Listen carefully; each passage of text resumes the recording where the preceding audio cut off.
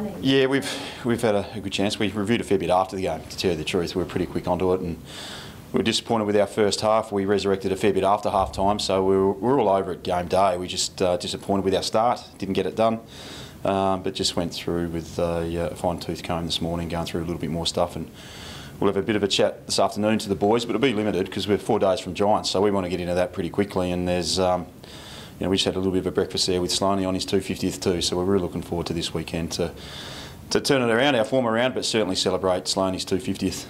Pretty reasoned with selections this season, never made a lot of changes from week to week. Does that change at all this week? Well, it could, yeah. I think that's a real positive to our fitness staff that have managed to keep the boys pretty fit, and most of the players have been in reasonable form as well. And it's been really hard for the boys underneath because they've played some really solid football in the SANFL.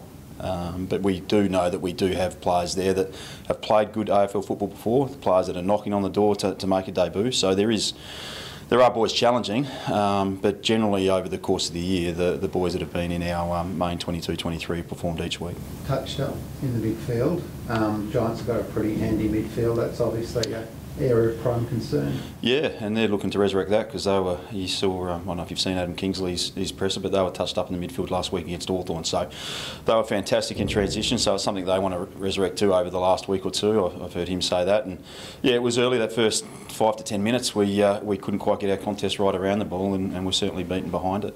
2 weeks in a row in a shootout. GWS got a bit of a run on you in round one as well in the second half. Is it purely winning the ball at the source?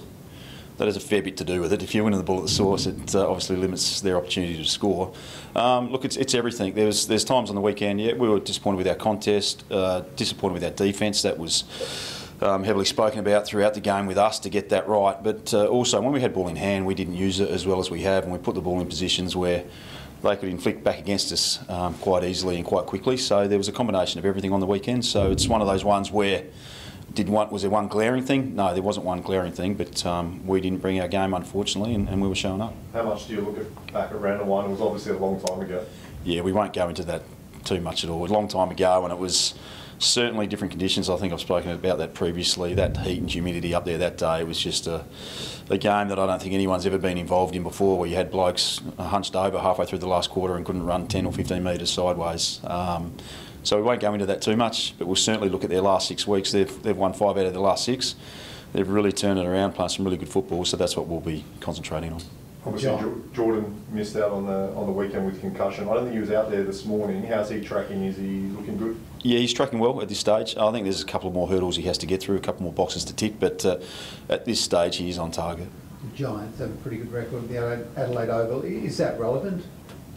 Well, I think it is. I think as a team, when you play well somewhere, you bring confidence all the time. There's no doubt about that whatsoever. So the last few times we've played them here, we've certainly been disappointed with the way we've performed. We want to turn that around. Like I said, we're back here at Adelaide Oval. It's Sloaney's 250th. There's a lot of things a lot of reasons that we want to play good football this weekend. You want to keep in touch with the 8, of course. We want to play finals football. We've said that from the start, and we know we're coming against a team that probably the last 2 to 3 seasons have had it over us. So we need to change a few things come Saturday night. The fans are pretty impatient online after the Bombers loss.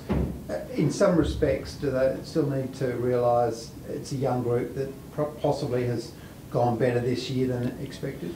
Not sure. How many fans? Was it a lot? We've got a lot of fans. We've got 50,000 here this week. So. Yeah, but a lot of them are saying, bemoaning yet another away loss. Yeah, well, sometimes they need to be a bit more patient. No, they're right. No, look, we were probably ahead of most of our supporters at the start of this season. Like, we wanted to make finals football, and there's probably a few people scratching their heads saying, settle down a little bit, you're not quite there yet. So, no, we're aiming to be as best as we possibly can be week in, week out, and we've set the standard for ourselves, and it's actually, we're rapt that the public think that, or our supporters think that, because it shows how far we've grown over the course of the year. So that's a good thing. We love the expectations. We put huge expectations on ourselves, so we need to perform better at times when we haven't away. But that'll change. When we get more consistency, when we play together more often. It was only 3 weeks ago we were right in there against the top team at the MCG. So there's been some good signs away, but we just haven't managed to get the 4 points.